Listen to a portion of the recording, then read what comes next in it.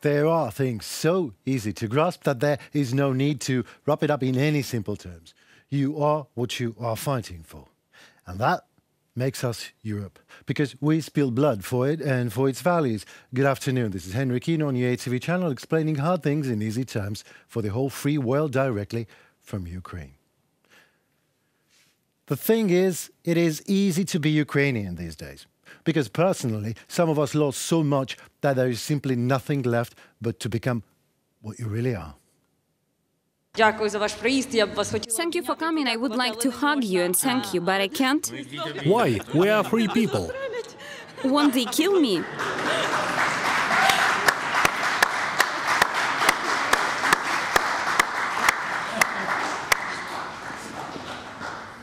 Security. Understandable. And while on an individual and personal level, the level of family, we suffer unbearable, enormous grief, as we're losing our loved ones, our children, for God's sake. Still, as a nation, we are reborn as phoenix in the flames of this warfare, and our future is now. We know the sacrifice that your people have endured for Europe, and we must honor it not only with words, but with action, with the political will to ensure easier trade and with the fastest possible accession process, with funds for your people, with help in reconstruction, with training for your troops, with military equipment and defense systems you need to win. And now, states must consider quickly, as a next step, providing long-range systems and the jets that you need to protect the liberty too many have taken for granted. This war is unjust, unfair, dreadfully illogical. How can someone start a war for new territories while his own lands outside of a rich capitals is a manifestation of poverty and decay both economically and socially? What do you think, dear world? In what country can a president call a chief of Nazi propaganda, Joseph Goebbels, as a talented man, while standing next to someone whose relatives and families Goebbels murdered in millions to Jewish rabbi? You said that you have to be stupid to deny the past. You know, it seems to me that you need to be not just stupid, you need to be arrogant to deny what happened. But unfortunately, this impudence, just like 70 years ago, often achieves its goal. After all, Goebbels said, the more incredible the lie, the faster they will believe in it. And he got his way. He was a talented person. Vladimir Putin at the meeting with representatives of international public and religious organizations. And that Jewish rabbi next to Russian Tsar, why is he not smiling? Can you imagine what one must feel when someone who calls the chief of Nazi propaganda a talented man is the president of one's country? What thoughts are running through Rabbi's mind? A talented Joseph Goebbels and Putin? A literally goddamn dream team. So, what Nazi attitude we are talking about here in Ukraine today in a country where the president is Jewish? And what is the phenomenon of the country where the outrageously impossible is a norm, Putin's Russia, after all?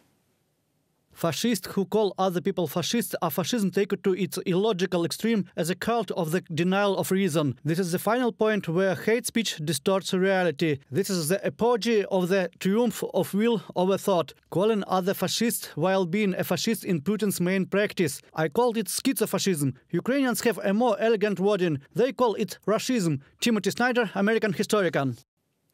So Russism is when you morbidly live in the past. Russism, it is when in real life you lose a fight on an actual battlefield in a war that you have started on your own, and then you, in rage and jealousy, start to fight with families, with women and children, and you destroy the electric grid and try to freeze them to death in the deep of winter and destroy the respect to all that is Russian for generations to come in the whole world, and you destroy the future of your own nation, but you win the hearts of elderly Soviet Valkyries. This is the end of Washington. This is a Leopard tank. And this is a lady from Putin Brigades, at least that is what is written on her chest. Kaput.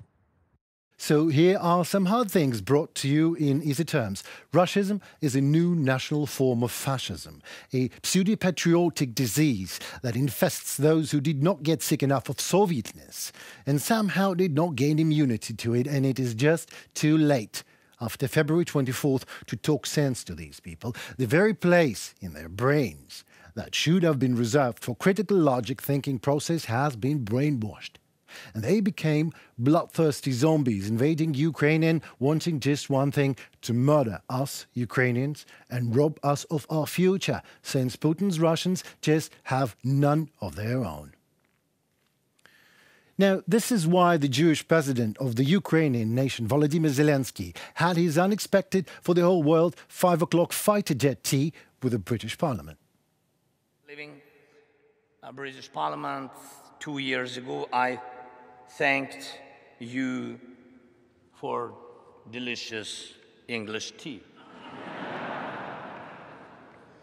And I will be leaving the Parliament today, thanking all of you in advance for powerful English planes.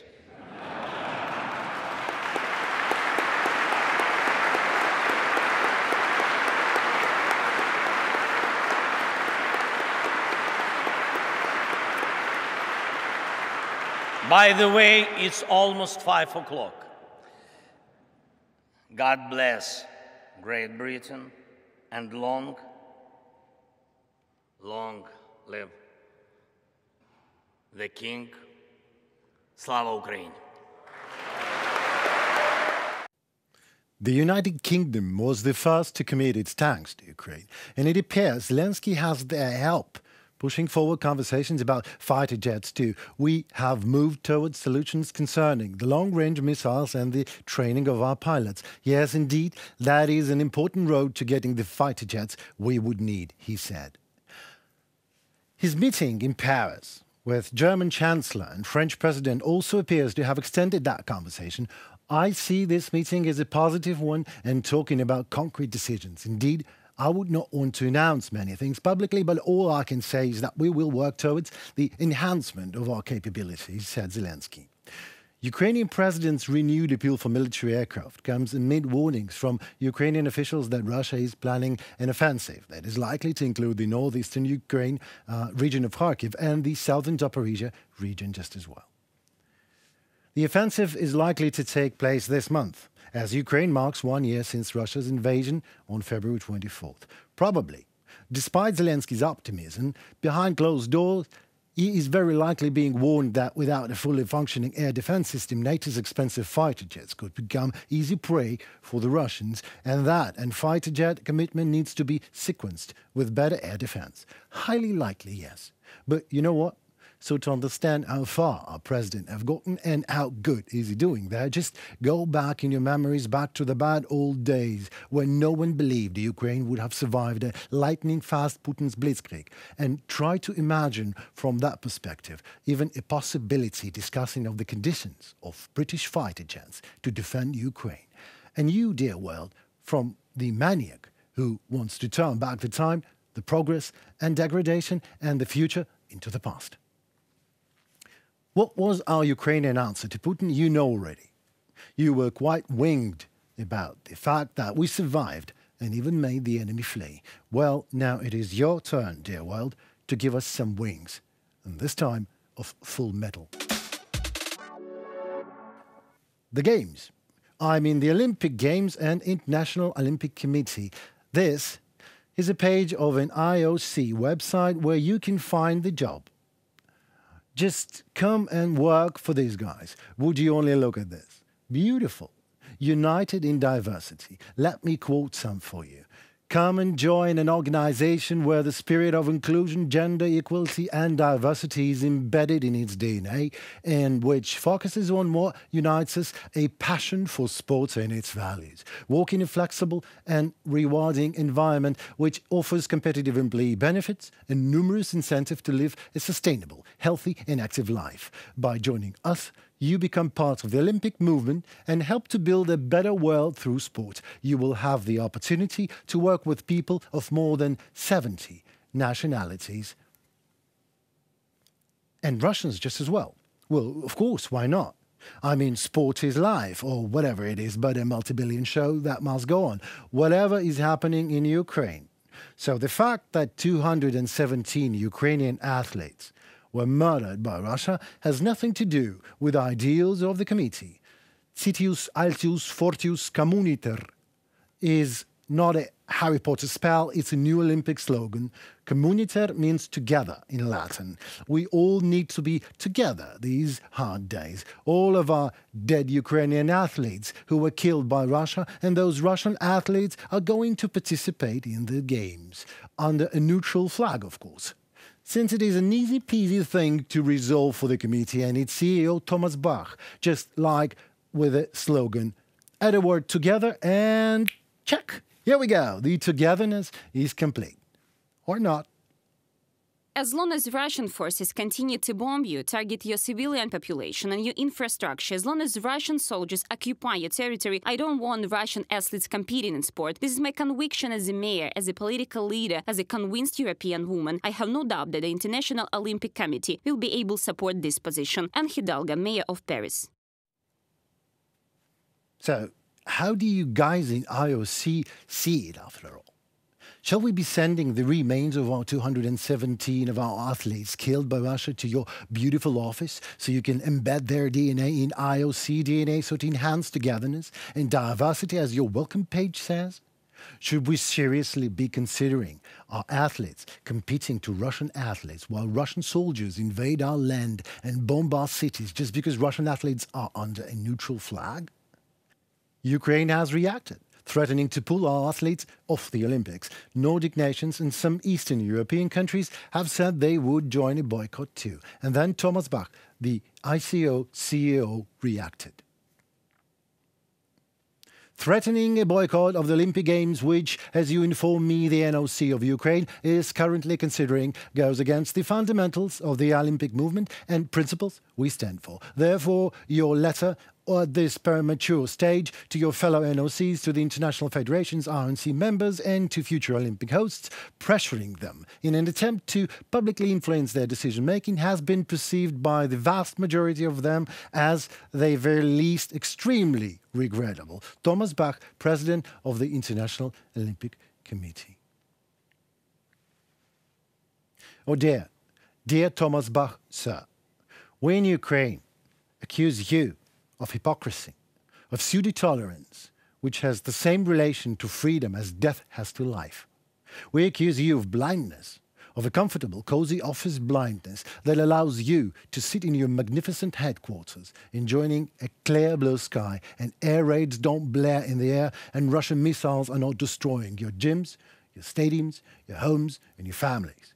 We accuse you of that your blurred eyesight. A neutral Russian flag is enough for you to neutralize Russian crimes in Ukraine. We accuse you of forgetting, if ever knowing, the difference between art and artificial diversity. The art is all about quality and artificiality is all about the quantity. We accuse you of the fact that you yourself would never even sit next to someone whose country have murdered, raped and burnt your family. Yet you want us Ukrainians to do it and call our anger and outrage premature. You maybe are the head of the committee, Thomas Bach, but you definitely are no heart of it, sir. Just facts, no commands. Production of household appliances in Russia decreased by 40% in 2022. One of the main reasons for the sharp decline was the departure of a number of foreign brands that had factories in Russian Federation. We are talking about companies such as LG, Electrolux, Indesit, Bosch and Samsung.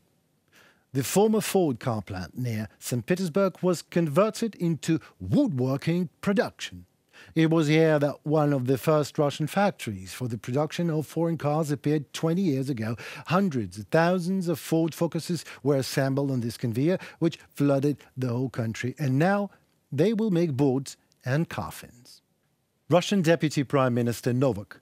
Russia will reduce oil production by 500,000 barrels per day in March. And that means no one takes Russian oil, even with huge discounts. We have to close the wells.